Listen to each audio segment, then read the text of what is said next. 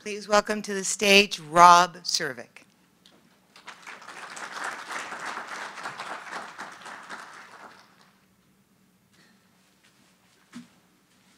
Good morning, everybody. I'm incredibly nervous. If my voice is a little shaky, it's not ALS, it's speaking to you guys. So anyways, this picture is a great picture. This is right when I had my first symptoms of ALS. This is October of 2018. This was at the Youth Olympic Games in Buenos Aires, Argentina. That athlete there, lifting him up to the equipment, representing Team USA, that was the first time I experienced like struggles trying to be strong with my left arm. Right after that competition, I went and checked out the doctors. I got diagnosed with cervical disc herniation. So I got a cervical fusion. Gave about a year for that to heal, to realize that I was still getting weaker, and kept pursuing my diagnosis, and then COVID hit. So October 2018 was my first symptom.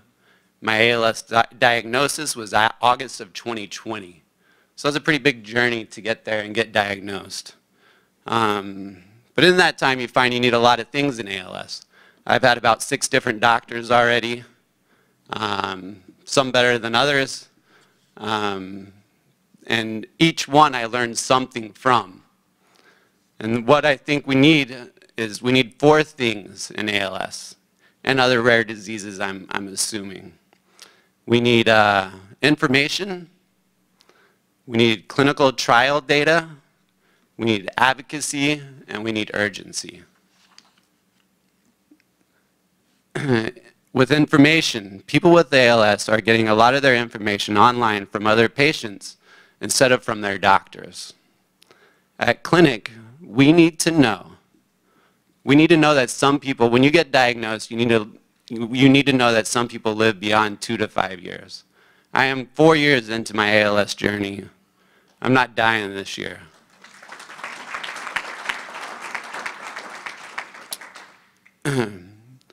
Clinical trials, you only qualify for clinical trials if you're 2 to 3 years from symptom onset, typically. It has to be before that.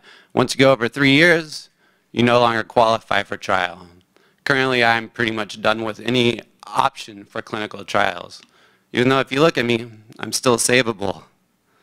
But we need info about clinical trials and which ones neurologists recommend. We need automatic genetic testing. Right now, we're discovering so much with ALS and the genetic mutations that are involved with ALS. And most of the places around the country, when you get diagnosed with ALS, they're not going to talk about genetic testing much at all, or they're going to do a simplified panel. We know now that you need a complete genome testing for ALS. That should be automatic on your first day of diagnosis. We need a 1-page summary of DME and other things we may need to consider in the future. We need a 1-page summary of contacts of organizations that can help with various things. Team Gleason with power wheelchairs and voice-to-speech banking your voice. We need to know those things. I had to figure those out on my own. No doctor told me to go to Team Gleason to record my voice.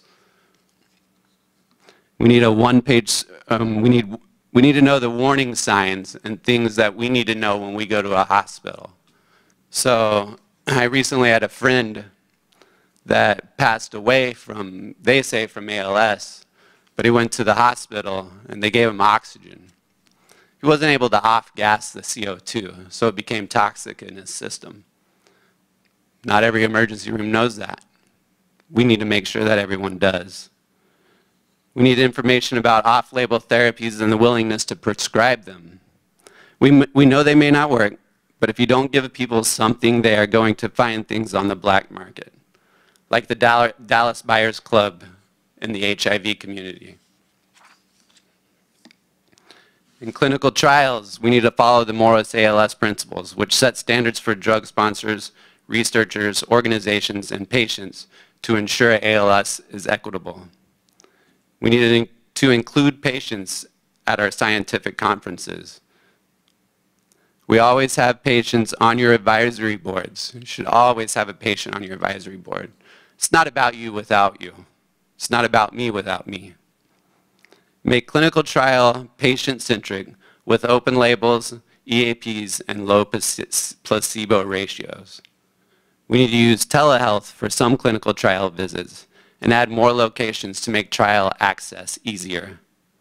We need to commit to give patients something back from trials, like full genome sequencing. In turn, we will help boost enrollment in clinical trials so that you can get top-line data out more quickly. And advocacy. I've done a lot of advocacy since I've been diagnosed. We want research to help patients of tomorrow, but we also want drug access for the patients of today. Our first patient advocacy got ALS research funding increased from $10 million a year to $40 million a year. Second, they got Congress to waive the 5-month waiting period to qualify for Medicare disability. Although I'll tell you, it still takes about 6 months to argue with Medicare whether or not you have ALS when you're going through the process, but that's a different story. Third, patients fought to pass a $500 million bill called the Act for ALS to put drugs in bodies and collect data to advance the science of ALS. That was pretty much a complete grassroots advocacy. And we had 3 members of Congress not vote yes for it, and 100% of the Senate voted yes for it. And today, this morning, Trehalose just got funding through this. So there will be a group of people that get expanded access thanks to this grassroots advocacy group pushing through the Act for ALS. Most neurologists didn't agree with it at first. They only focused on research. But it was one of the top 100 most co-sponsored bills in the last half-century. Yesterday, the FDA approved a drug called Amylyx AMX0035, now called, it was just named yesterday, so I may be wrong, but it's Relyvrio. So however you want to pronounce it, they just named it something crazy yesterday. I wish they gave drugs more normal names. It took 6 years, but patients got the FDA to adopt a guidance document where they agreed to exercise regulatory flexibility for ALS therapies, given the critical unmet need. This document was the basis of yesterday's decision to approve Amylyx's drug. Several neurologists met with Congress and testified at congressional hearings to ask FDA to exercise regulatory flexibility so it doesn't treat ALS drugs like acne drugs. The approval happened because the drug sponsor, patients, and neurologists all work together. There are some amazing neurologists out there that are doing so much to help fight in our advocacy world. But we need all of our neurologists to be that way. As a neurologist, you should be on top of that. There's just no other way. You have to fight for your patients. Finally, urgency. In the ALS community, we call it the ALS clock. We need everyone involved to move with the same urgency as ALS acts on the body. Triage ALS like we showed up as a level 1 trauma patient in need of surgery. Drug sponsors and IRBs at institutions that run clinical trials need to get IRBs triaged for diseases that are imminently life-threatening. The FDA must approve drugs with urgency. The average right now is 15 to 19 years for a development of a neurological drug. Keep blocks of appointments open. This is really, really important, guys. It took me 6 months to get in to see a doctor. Keep blocks of appointments open for new patients so people don't need to wait that long for a diagnosis or a referral.